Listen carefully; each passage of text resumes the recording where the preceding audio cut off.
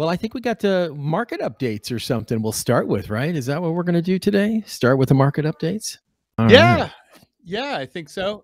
It's been, I mean, other than Bitcoin bouncing up and down, it's been pretty quiet. I found a couple of things. Found a link talking about in token unlocks, and just in the last 2 weeks, $2 billion worth. That's crazy. That's a lot. That's from Coinpedia. If you want to look it up.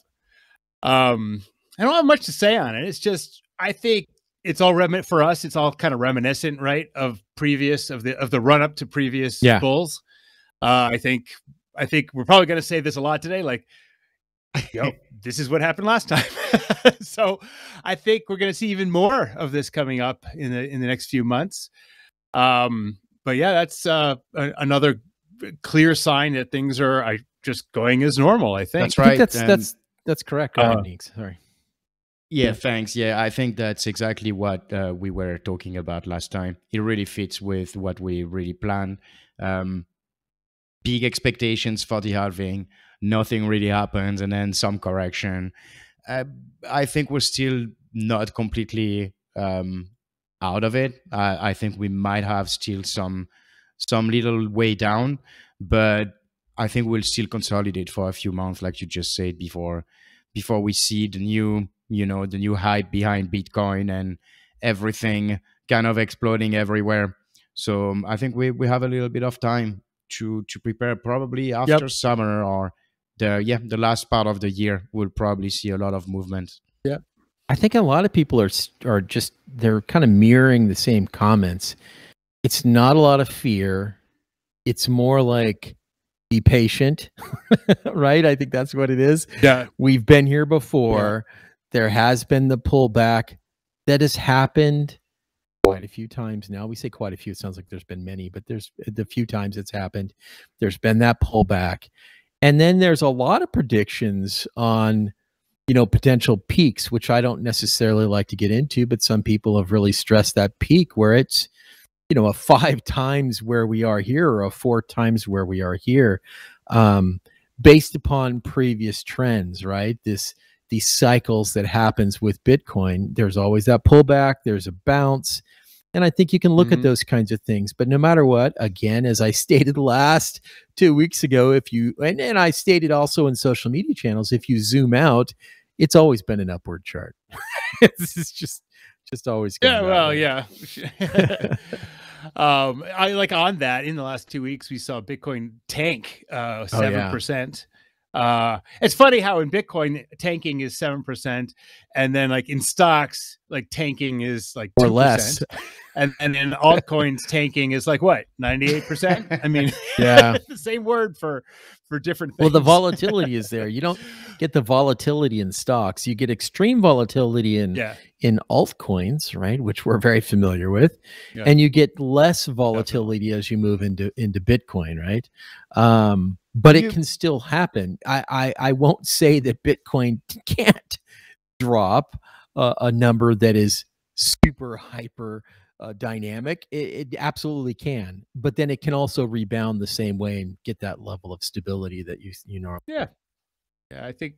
And so what I've seen is like when we dip down into the 50s, I saw some panic. On the interwaves there. I didn't feel it myself because I just thought this feels kind of normal. Yeah, I mean it's a little weird to see it, but I mean if I saw something in the 40s, I think I would get a little emotional. People would really panic. It didn't feel like an emergency to me at all. But I all the doomsaying had cropped out, and that sort of felt like a bottom. I'm not saying we're there. It just felt like one to me because people were saying things unironically. They were like, this looks bad, and I didn't think it was. It proved out not to be. But when people start saying that, like without sarcasm, that feels like a good time to me. Like we're going to head up after that. But again, I think somebody said that we're still expecting. It was I think Neegs, you pointed out. We're still expecting, or somebody's still expecting another decent drop. So I was reading, and Honestly, it's not anything that is groundbreaking. It's really something we should expect, because it's again aligned with what we said in the last two videos. It's basically looking at past performance, right? And the person was saying that based on past performance, and particularly 2016, it the behavior basically reproduced exactly the same pattern.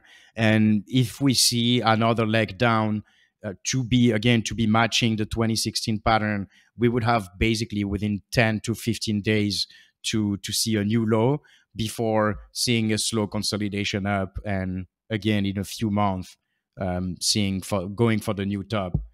And they're throwing numbers 200K, 300K. Yeah, I mean, we'll see where we go, but until now it is really following what we expected, which is something very similar to what we have seen until now. It could always change, and we could always see a different pattern from the ones we have always seen. But if you expect that, you're kind of betting against the odds, because the odds are really following the same pattern. Yeah, I see an article from Kitco, which I think has some legitimacy, as much as it goes, talking about a 200K Bitcoin price target. I have just personally, I have trouble believing it. It's kind of like the fallacy of large numbers to me. And I'm not a trader, but this is the kind of stuff that I've seen in the last 2 weeks that we've just been talking about. Nothing ground shaking, earth shattering in the crypto markets.